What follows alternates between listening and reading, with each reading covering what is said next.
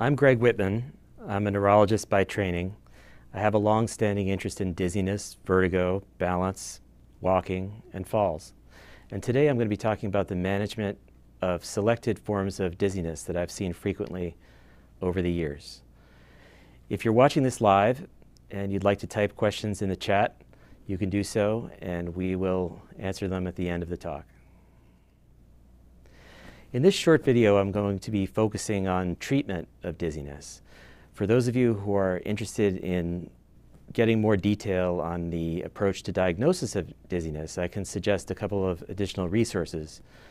There are two videos on the Hoag Health YouTube channel, the dizziness video and the benign paroxysmal positional vertigo video, which can be found by searching YouTube for Hoag dizziness or Hoag BPPV.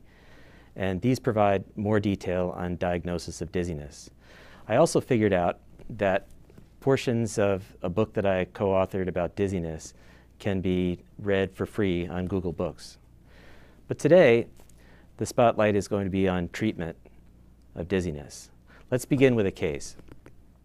An 80-year-old woman reported that when she rolls over toward her left side in bed, she experiences severe dizziness lasting 10 seconds. She's been less steady on her feet. This is a typical presentation of benign paroxysmal positional vertigo, a condition that typically causes severe positional dizziness, such as when lying down in bed, getting out of bed, turning over in bed. And the most severe attacks of dizziness last typically less than 60 seconds. But these same people can also experience other milder forms of dizziness that can happen throughout the day, even when not changing positions. BPPV, as described in more detail in those other videos I mentioned, is caused by a breakdown of the normal motion-sensing calcium protein crystals on the utricular macula. The utricle is an organ in the inner ear that senses acceleration, and it has these little ear stones that can break down, and particles of which can begin floating around the inner ear fluid.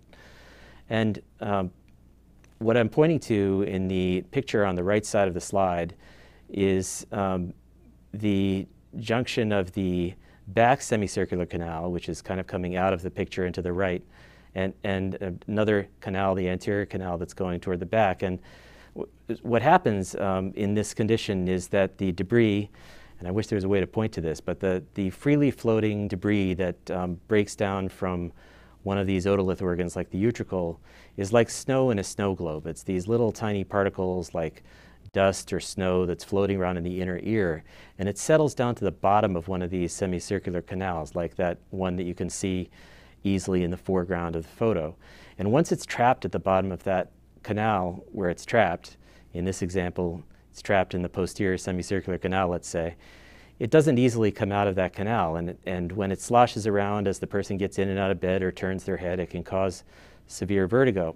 What you'd like to be able to do is to twist and turn the head in some clever series of ways to maneuver this freely floating debris out of the semicircular canal and dump it back into the utricle where I'm pointing there in the photo, where it can be cleared out of the inner ear.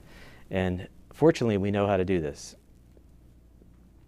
The bottom half of the figure here shows the most widely used and, in my experience, the most effective treatment of this common form of BPPV, the posterior canal form of BPPV.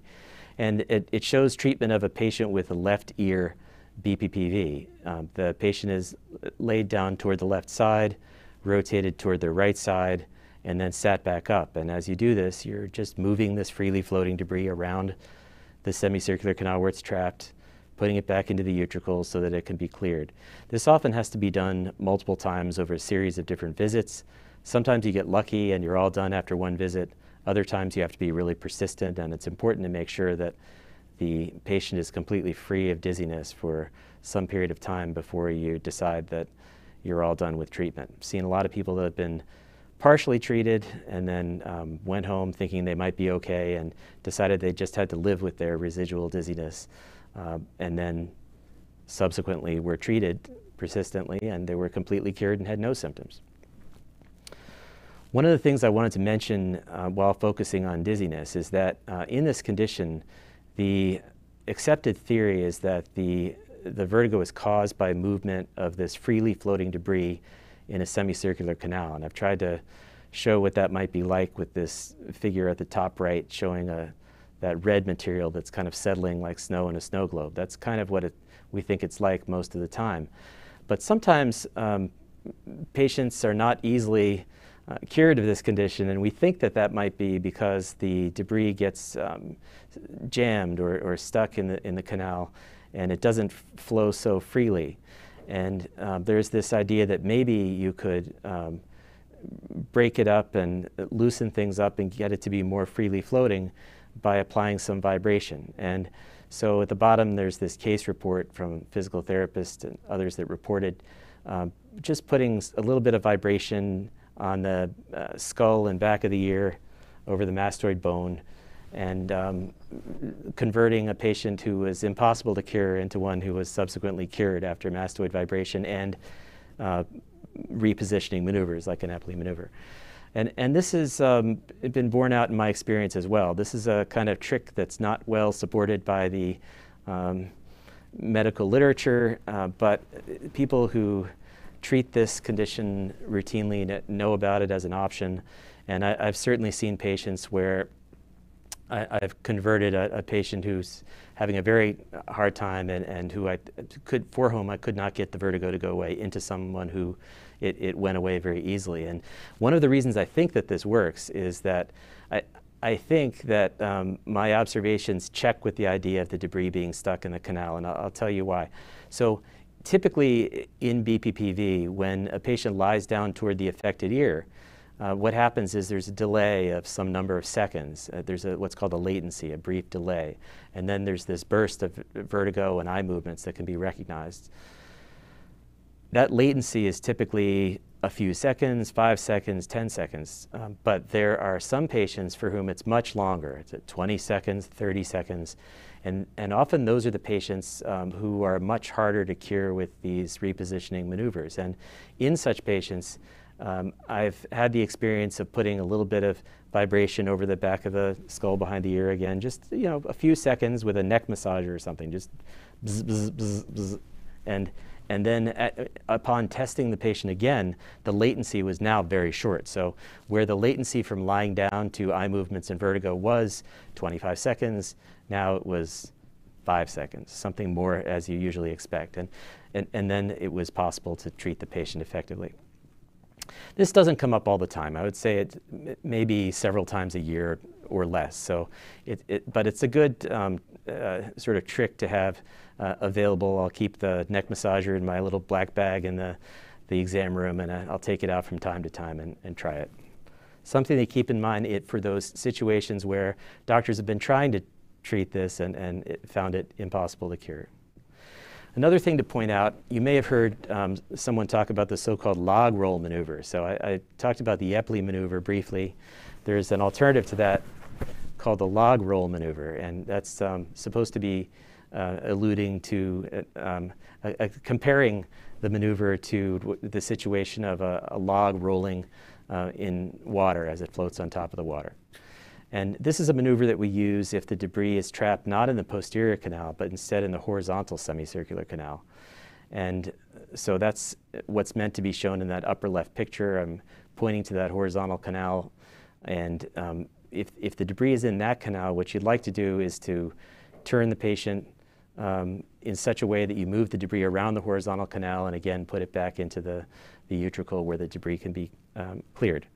And I can't point to the picture, but maybe you can appreciate that in this photo, which shows the position of the inner ear in a patient who's upright, sitting or standing, that horizontal canal has a plane that's parallel to the ground. But if you lie the patient down so that you're flipping the canal up 90 degrees, now you've got a situation that's similar to looking at the cut face of a log floating on top of water. And if you spin that canal around, that's how you move the debris around the canal. And so what you do in the clinic is you simply have the patient's head turned to one side while they're lying down, turn toward the middle and then toward the opposite side, and then you continue turning the patient around so that they are lying on their stomach, continue to turn so that they ultimately make a 360-degree revolution. And you do this a few times, and then do it every so often. The exact protocol varies based on individual considerations. But for BPV treatment in general, I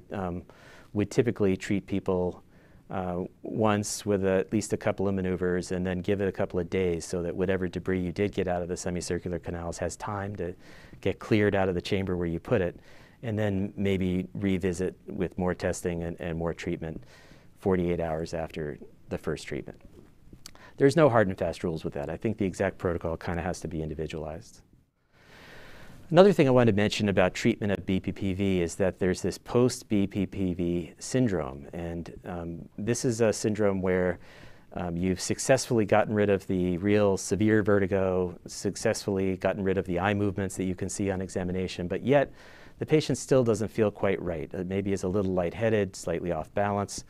And physiology studies have suggested that the reflex that's mediated by the utricle, where this debris that comes from, that this utricle mediates a reflex that keeps the eyes stable on what you're looking at when the head is tilted. That reflex can be shown to be weak in people that have BPPV, and that may affect balance. So in practical terms, what I do is send patients to physical therapy to retrain the balance system, ideally with a vestibular physical therapist that essentially just means someone that has a special interest in physical therapy for people with balance and dizziness. And most communities or regions have a small number of physical therapists that have that as a special interest. This post-BPPV syndrome has a duration that varies by age, is what I've found, is that for older people it can be in the range of months. For younger people it's typically more in the range of days to weeks, but it's there and it gradually goes away. So if the patient continues to be somewhat lightheaded and off balance despite resolution of the eye movements and the severe positional vertigo, it's not necessarily the case that there's some second diagnosis going on, although one of the reasons I follow up on patients with BPV is I want to make sure that there is not some additional cause of dizziness, because there are so many causes of dizziness. But it could be that there's just residual dizziness on this basis of the post-BPPV syndrome. Let's look at another case. A 60-year-old man with chronic right-sided hearing loss reported that he has had 3 severe prolonged episodes of spinning vertigo lasting approximately 1 hour. During attacks, his right ear hearing gets worse. This is a typical presentation of Meniere's disease. Meniere's disease is an inner ear disease of unknown cause. It causes fluctuating hearing loss that involves low-pitched sound. It typically involves one ear more than the other. And it causes these attacks of severe vertigo, typically described as whirling or spinning, often with a lot of nausea, sometimes vomiting, imbalance, difficulty walking. And if you do a hearing test, you'll see fluctuating low-pitched sound hearing loss that's typical for involvement of the inner ear. And it's fluctuating early in the course of this disease. So once somebody's had this for several years, the hearing loss may be more stable and abnormal. Oftentimes with the attacks, patients will also have a feeling of fullness of the ear. Sometimes there'll be a change in baseline tinnitus. So oftentimes people with hearing loss do have tinnitus, or they hear a sound in the ear with the hearing loss, and that tinnitus may change before the onset of the attack.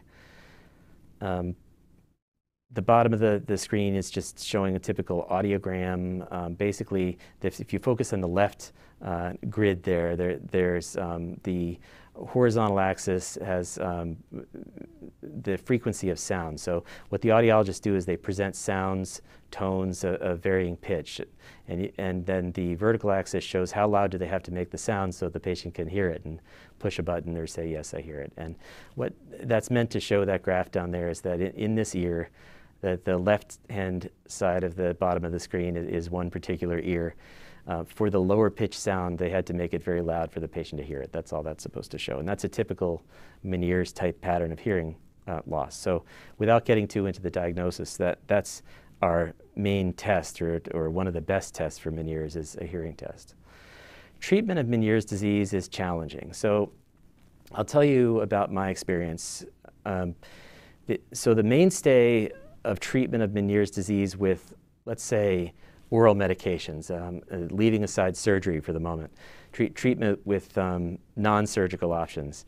It has historically been management of dietary sodium consumption and the use of diuretic or water pill medications. And that's, as a non-surgeon, that's what I've mostly done over the years.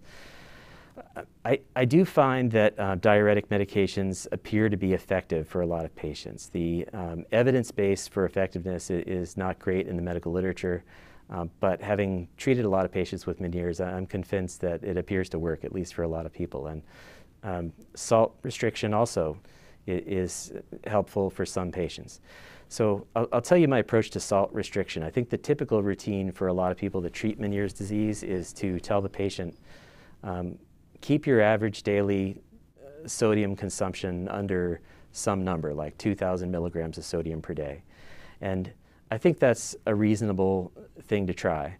But it's also important to smooth out the consumption of dietary sodium over the course of each day. So the patient who doesn't take much sodium all day and then has a big salty meal for dinner is, in my experience, more likely to develop a vertigo attack than the patient who takes 2,000 milligrams a day but spreads out the sodium consumption over the whole day. Drinking some water throughout the day also appears to be an effective strategy and may reduce the number of vertigo attacks. There's actually a clinical trial about that reported effectiveness, but it checks with my experience as well. So that's something about dietary sodium consumption. I guess I could talk about also the details of how you implement the sodium restriction. So in my mind, the dietary sodium restriction, it needs to be adjusted sometimes, and it's similar to adjustment of the dose of medication. So I try to get patients to spend several days adding up the number of milligrams of sodium that they think that they're getting per day on average by reading labels of packages that tell you sodium, and where necessary searching the internet for sodium content of different foods to try to get an estimate. And then once the patient knows what their baseline average sodium consumption is per day, then you can begin to adjust it. You can say, okay, well, let's try to get rid of 500 milligrams a day of sodium and see how that goes. And the problem, I guess, is that there's not that far down to adjust. So probably the smoothing out sodium consumption is maybe even more powerful than the incremental adjustment of total sodium that I just talked about. And then diuretics. So I do think there's a large subset of patients with Meniere's that respond to diuretics, that these are medicines that get rid of sodium and water.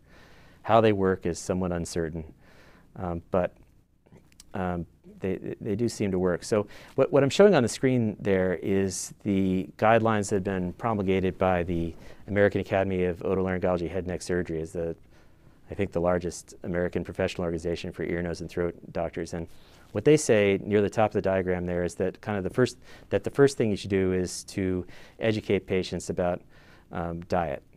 And so that's what we talked about. And then if that doesn't work, then you can consider diuretics. And then further down on the flow sheet, what they say is if the diuretic medications don't work, then you can offer something called intratympanic corticosteroid injection. And that's something I don't do. I'm not a surgeon, but the ear surgeons are able to inject an anti-inflammatory corticosteroid medication through the anesthetized eardrum into the middle ear, and then it leaches into the inner ear, we think, and cuts down inflammation. That seems to be very effective in some patients. Again, there's not a great evidence base of randomized clinical trials to support that, but my experience suggests it does work in many people. And then further down on the list is the more invasive treatments. So the ear surgeons can and sometimes do inject gentamicin, which is an antibiotic that we know damages the inner ear balance structures. And the idea there is to intentionally damage the inner ear balance functions so that the inner ear stops firing off inappropriately and causing these terrible vertigo episodes. And that's getting to be a little bit more of a last resort option. I've referred people for that mainly where they are having just severe intractable episodes that, despite an increase in the dose of diuretics or sometimes changing diuretics, I'll try a few different things, before I send somebody to inject something that's going to damage the inner ear.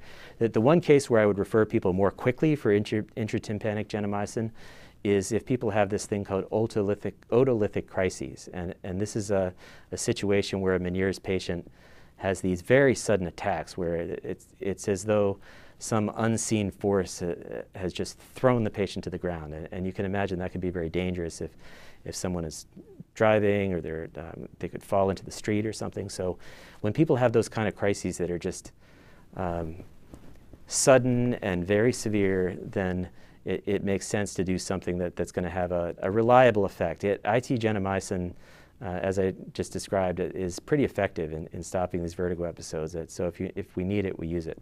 And then at the bottom of the flow sheet there are the surgeries, the cutting the balance nerve, or even taking out the whole inner ear if there's no functional hearing. Those are really last resort options that are for people with, it's for the 1 or 2% or some low single-digit % of patients with Meniere's.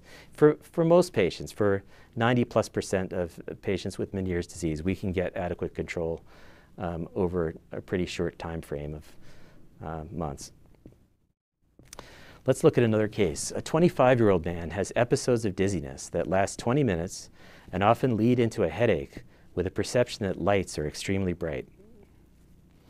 This is a typical presentation of migraine. To make this diagnosis, you should be able to diagnose the patient with migraine usually, which means that you have at least a suspicion that over the course of the person's life, they've had some episodes of headache combined with nausea or headache combined with excessive light and sound sensitivity. That's migraine. If the patient with migraine also has attacks of dizziness, then you've gone a long way toward building a case for what we call vestibular migraine. It essentially just means dizziness caused by migraine. And there are medications that we use for treatment of migraine headache, and most of those can also be applied to the situation of dizziness caused by migraine. And that's something that needs to be individualized in consultation with a physician. But just know that there are several different classes of medications we use for migraine headaches, and those same meds generally apply to migraine-related dizziness. I wanted to emphasize, though, because it's something that patients can do independently, that there are non-drug approaches to migraine, including vestibular migraine. And that's things like getting regular sleep at night, eating regular nutritious meals, not getting too hungry or thirsty, drinking enough fluids, remaining active between episodes when you're feeling well, managing stress effectively, sometimes with things like meditation or yoga, not getting overheated. These are all things that patients can work on independently. There are food triggers. I'm not a big advocate of these exhaustive lists of 100 foods that migraine patients must avoid, because the truth is that generally if people have food triggers, there's a small handful of triggers. Maybe it's excessive caffeine or red wine or MSG for particular patients, but it's not usually the case that an individual patient usually doesn't need to eliminate 100 different foods. And if they do, they may be limiting their nutrition, and nutrition is so important for migraine. So I think it's maybe a more effective strategy to keep a diary of what a patient has consumed on days when they don't feel as well, and try to figure out whether there are some particular situations or foods that are associated with more problems in the individual patient. Important to know that BPPV, which we talked about, can aggravate migraine. So if there's an uptick in migraine symptoms, including migraine dizziness, it's good to think about whether there might be an underlying BPPV that needs to be treated. Sleep apnea can aggravate migraine. That often goes untreated, and there is a treatment with continuous positive airway pressure machines. Dysautonomia, which we'll talk in a minute, that has to do with variable blood flow to the brain or variable blood pressure. That can aggravate migraine. And migraine and Meniere's often go hand in hand. So I often see people that have both, and it can be challenging to figure out which one to treat first. I like to add one medication or one treatment at a time, but sometimes you have to treat both, migraine and Meniere's concurrently. Let's look at another case. A 38-year-old man develops continuous, relentless vertigo, nausea, and inability to walk, persisting for 24 hours, at which time his physician notes involuntary eye movements, described as both eyes continuously jerking toward his left side. This is a typical presentation of acute vestibular neuritis, which is a condition where there's inflammation of the vestibular nerve that goes from the inner ear to the brain. The first few days are very incapacitating, and during the first week, it's reasonable to give medications to try to suppress especially the nausea and some of the dizziness, like things like meclizine and other medications. So, but it's important to try to get patients off of these tranquilizing medications, the meclizines and dimenhydrinate and any of the azepams, lorazepam. It's important to try to stop those things if you can as soon as possible, like within the first week, so that people can begin to recover and the brain can begin to compensate for differing signals from the right and left ear. Physical therapy plays an important role in recovery from vestibular neuritis, and individualized use of oral corticosteroid medications, I believe, is justified. Again, there's not an extensive evidence base of randomized clinical trials for this, but I think people that treat acute vestibular neuritis generally agree that, at least for some patients, if nothing else, it seems to shorten the course of the severe symptoms. So the patients get out of that early period of feeling really miserable faster. In the United States, doctors tend to use prednisone. In Europe, it's more methylprednisolone, and the use needs to be individualized and account for potential side effects. The duration of therapy is typically between 1 and 3 weeks, but you have to develop an individualized plan that accounts for risks and benefits. All right, I think this is the last case. 50-year-old woman with dizziness actually it's the second to last case. She has attacks that are very brief, lasting seconds. I just wanted to make a note about this somewhat rare condition which causes very brief attacks of dizziness that happen the same way over and over, lasting seconds. Tests tend to be all negative, and sometimes it's due to this thing called vestibular paroxysmia, and although this is another somewhat rare one that doesn't come up every day, it's also one where it's been very satisfying to treat some of these patients with this drug called oxcarbazepine, which can be very effective in these situations. So just something to keep on the list if you're not getting to a diagnosis and your episodes of dizziness are ultra short, like 10 seconds, or maybe combined with some hearing symptoms. Okay, maybe this is the last case. 69-year-old woman with lightheadedness when she stands up from a chair and associated balance problems that come and go. The autonomic nervous system is this set of nervous system structures and functions that regulate all the automatic stuff like heart rate, blood pressure, breathing, digestion, blood flow, blood vessel constriction. And disorders of this part of the nervous system can cause a lot of dizziness and imbalance and cognitive impairment. The classic version of this is so-called orthostatic hypotension, where a patient stands up and the systolic blood pressure drops by at least 20 millimeters of mercury. But there can be other forms that are less easy to diagnose. This is a huge topic because these parts of the nervous system that are involved can be disturbed by many different disorders. Vitamin B12 deficiency is a relatively common and treatable one that, for which we're always on the lookout, along with thyroid problems and sleep apnea. But this requires a thorough workup, and the reason, the way we recognize this typically is that when a person rises from a chair or stands motionless in one place for a period of a few minutes, they begin to feel lightheaded, vision may become a little blurred, the person may not feel attentive. And treatment, the first things we do are tell people to drink enough fluids. If there's no reason they can't have fluids, to try to really tank up on several glasses of water per day. Look at the medication list to see if any of the medications that are being taken may aggravate orthostatic hypotension or aggravate dysautonomia. And to pay attention to the diastolic blood pressure. So you might know the cardiac cycle has systole where the heart is contracting, and then diastole where the heart's relaxing. And the blood pressure has the top number and the bottom number, right? And everybody pays the most attention, it seems, to the top number, the systolic pressure, but a lot of the cardiac cycle is that bottom number, the diastolic pressure. And if your diastolic pressure is very low, like 50, you may not be getting enough blood to your brain during diastole. So that's just something that I find is often overlooked in practice, to make sure that the bottom number is something that everybody is paying attention to. Okay, so I guess we're going to switch over to the question and answer portion of this talk. And if there are no questions, I'll Thank you very much for tuning in.